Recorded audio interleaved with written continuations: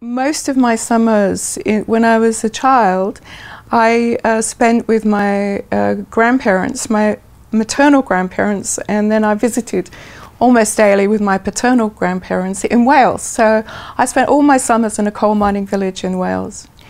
And it was fabulous, absolutely fabulous. Because we'd get up, my grandmother cooked on an open fire.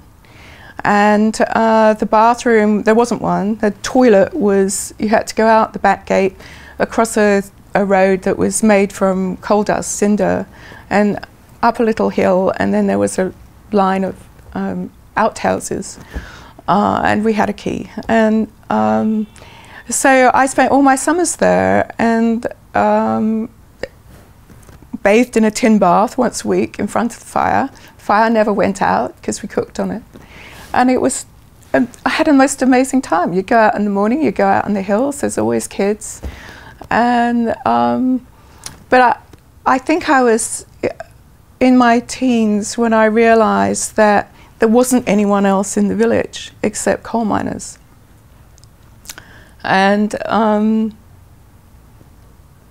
so we went to Blanavon and we went to Bramau. But Garnareru, we called it living on the Garn, and Garnareru in Welsh means a heap of stones with great coal tips in front of us. And it was the most extraordinary childhood. But actually, we were segregated. We never went to the villages where there were farmers.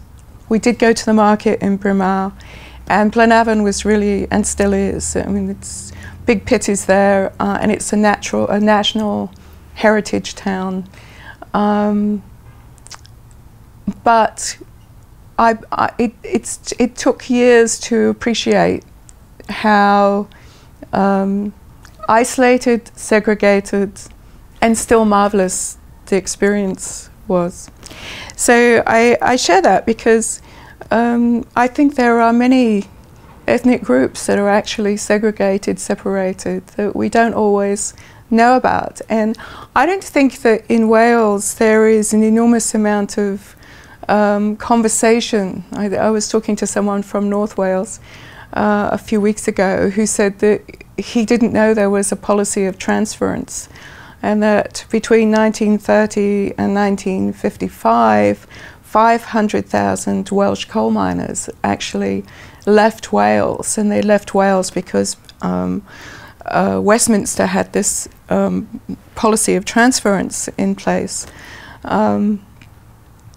So, you know, I come to my work bringing all of those experiences with me.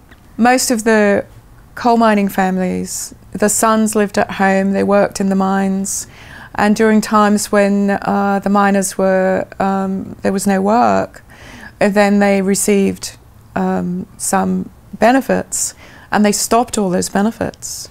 So they literally were starved out of Wales. And it was just a very difficult time for Welsh families because the sons could not work, and so they left. And so all of my aunts and uncles left. On my mother's side, half of them left on my father's side. And so the Welsh miners are literally dispersed across the world. Many of them, of course, came to mines in West Virginia.